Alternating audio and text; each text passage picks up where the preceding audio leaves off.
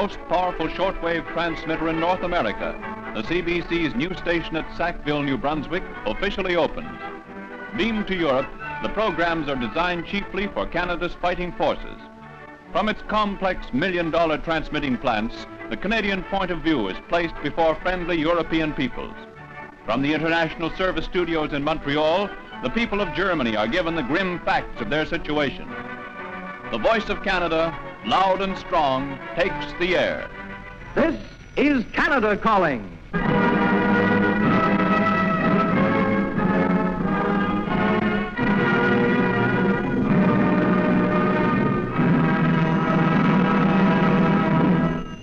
Ladies and gentlemen, the Prime Minister of Canada. This evening marks the formal opening of Canada's International Broadcasting Service.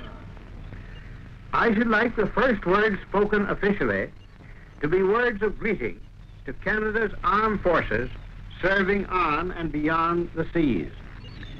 As we undertake this new service, let us resolve that in peace as in war, we will be true to the ideals you are so valiantly upholding.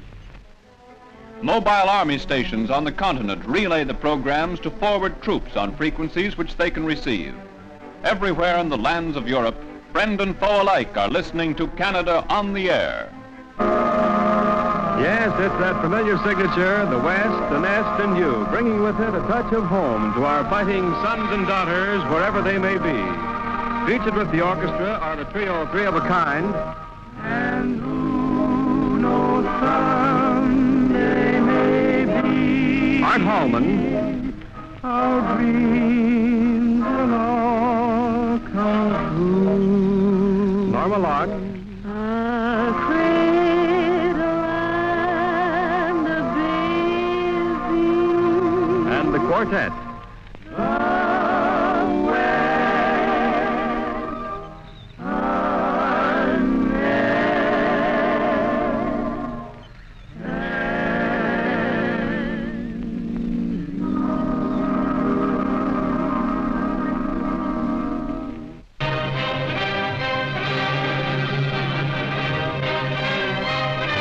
From Canadian ports sail the convoys which are the lifeline of the Army in the field.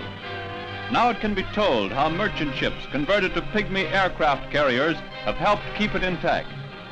Loaded with 7,000 tons of Canadian wheat, the flat tops combine the function of a secret weapon with those of an ordinary cargo carrier.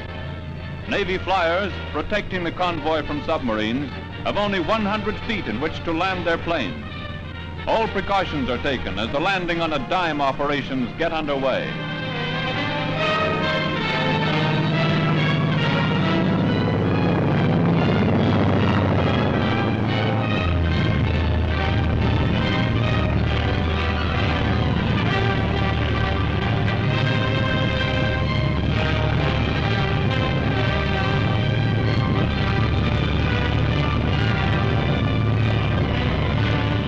Crack British flyers take hair-raising chances every time they come into land. On their missions, they spot enemy U-boats and blast them with depth charges. Streamlined watchdogs of the convoys, they are largely responsible for keeping the subs down where they belong. Only 380 feet long, the carriers evade enemy reconnaissance. Great credit for victory in the Atlantic goes to the baby flat top.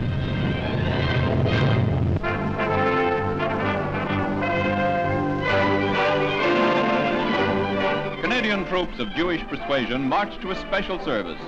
It is the first Jewish church parade to be held on German soil since its capture. Men from all parts of the Dominion gather to worship. The service is conducted by Padre Samuel Cass of Montreal and Vancouver. Only 1.5% of the Dominion's population is Jewish. There are upwards of 10,000 Jews in the Canadian Army alone.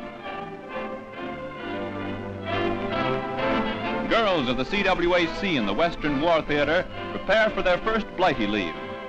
Being a woman in this man's war does have its compensations. The journey by lorry is only the preliminary to the hop across the channel. No long trip by train and boat. Canadian girls on BLA leave travel the Dakota way. No mere man minds a bit. The lassies are doing a bang-up job on all fronts.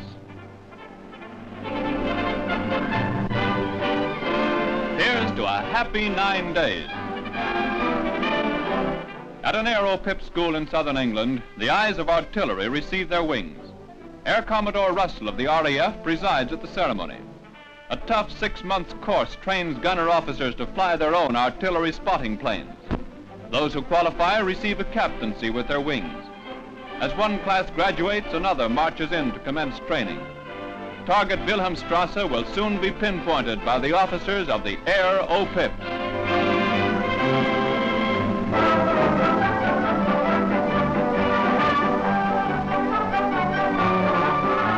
In the Reichswald forest of what was once Hitler's Germany, signs of the times are seen. The 8th Victory Loan is heralded by a buzz of activity from the sign painters. The material they use all comes from German stores. Canadian art with Jerry Paint convinces the boys that it's smart to invest in the best.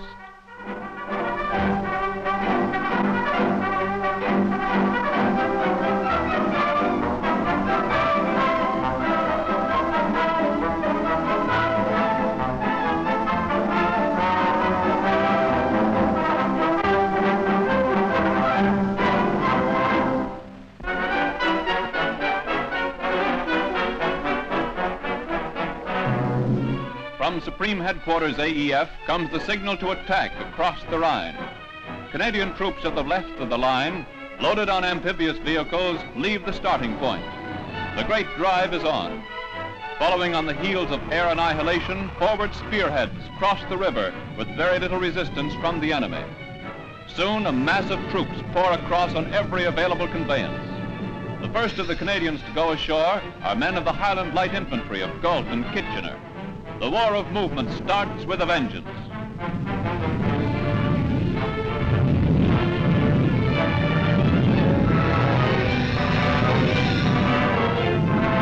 As the attack gets underway, at an airfield in England, men of the 1st Canadian Parachute Regiment emplaned. They join their British buddies of the 6th Airborne Division and their cousins of the 17th U.S. Airborne Div in the mightiest air invasion in history. Veterans of D-Day fly to the grand assault.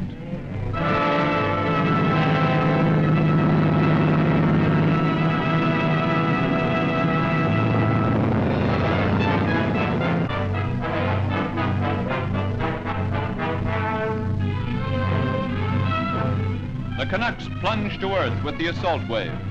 The landing is made near the woods opposite Xanten, some miles east of the Rhine.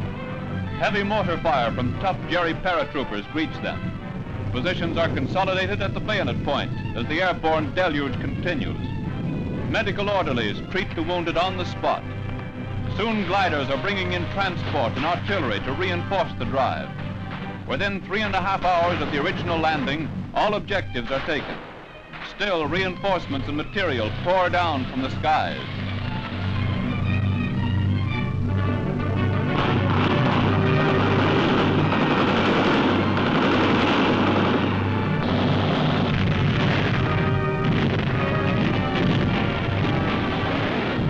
Sturm or Schutzstaffel, they all look the same when the smoke clears. Hitler's henchmen have bogged down in their own last ditch.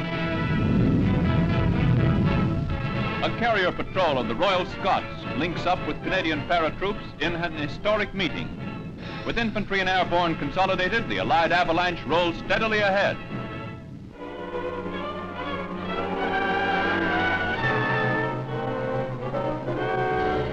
Within 48 hours of initial crossings, pontoon bridges span the Rhine.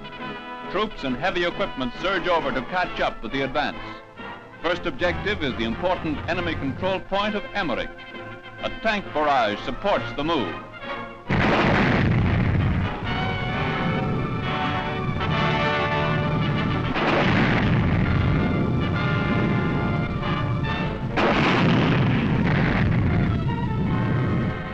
In Emmerich, elements of the 3rd Canadian Div mop up the stricken town. The enemy dies hard and counterattacks are frequent. As many as 7 counter-thrusts in as many hours are held, and the Allied grindstone leaves the chaff in its wake. With Emmerich in our hands, the going is easier. The communication center of Kessfeld is taken after an artillery bombardment. Its railway junction lies in ruins.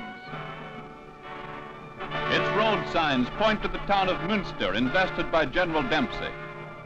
The fat of Europe has been wiped from Jerry's chin with the snowy serviettes now pointing out the gluttons who must pay the bill.